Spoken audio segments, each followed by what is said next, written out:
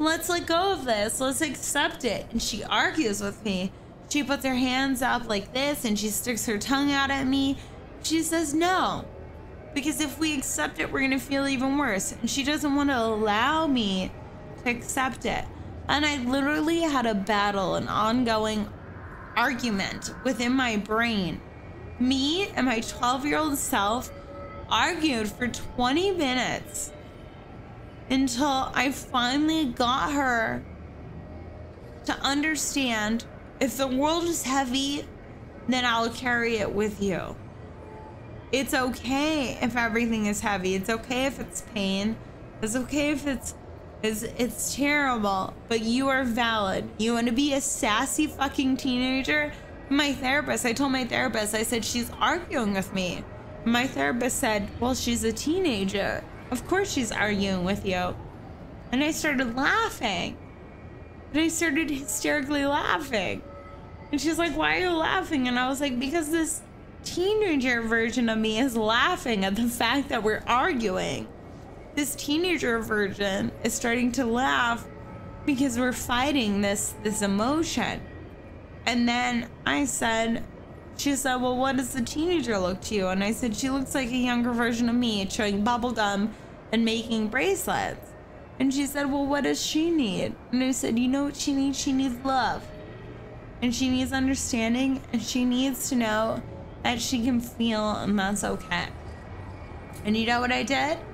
I told her, hey, you can feel the heaviness, and you can feel the pain of that heaviness, and that's okay. And we can laugh it into the future. And you know what happened? I left that session 10 pounds lighter. And then I went and I drew finger paintings by the end of the day. Because my 12-year-old self had never been accepted by anybody. And when I say reparenting, I mean I reparented myself to accept my adolescent self. I'm the parent for my 12-year-old self.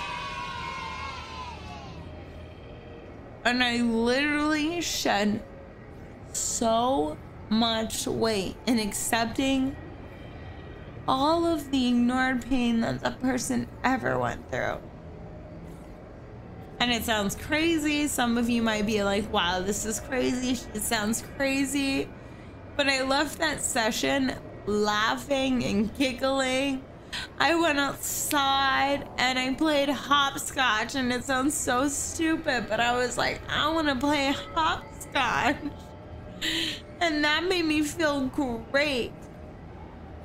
Because that person of me when I was 12 that no one ever heard when I was 12, and I was abused, and I was left alone in foster care to watch everyone else, was never heard.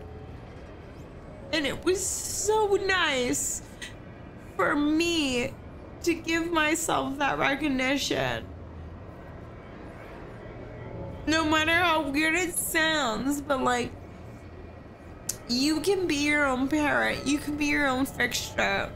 You can be the person that solves your own problems. And I left that trippy experience just like literally 10 pounds lighter. It was amazing.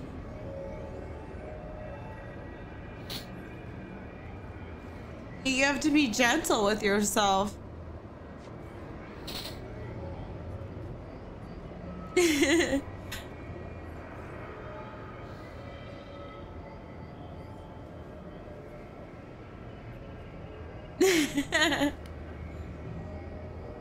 Yeah.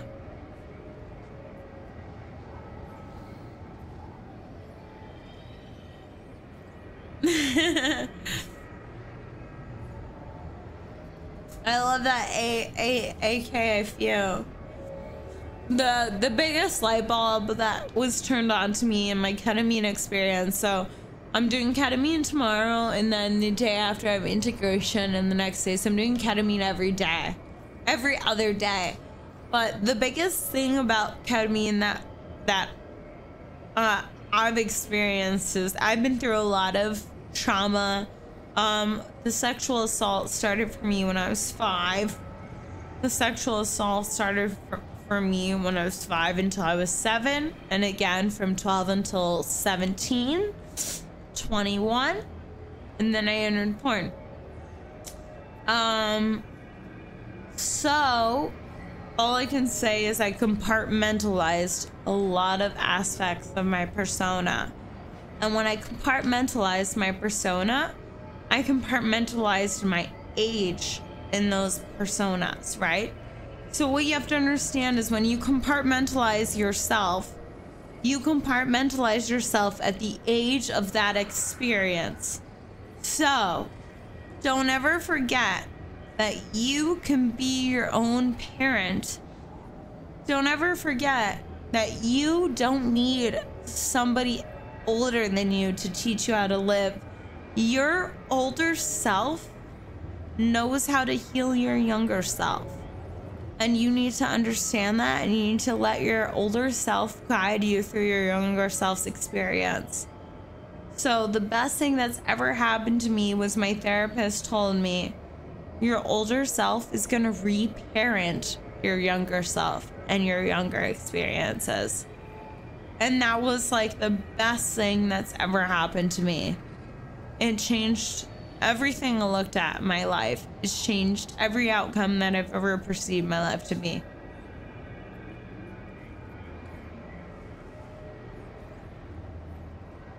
It's been super great.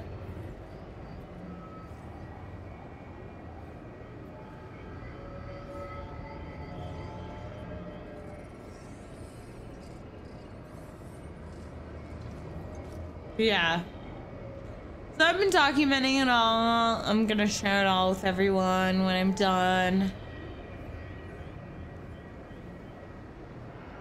I don't need any relationships. What I need is I need to understand myself. I need to fall in love with myself. I don't need any type of relationship that's not just loving myself.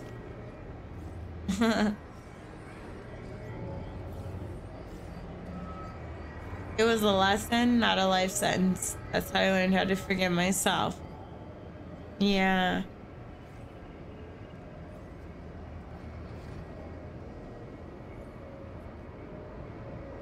Cool. All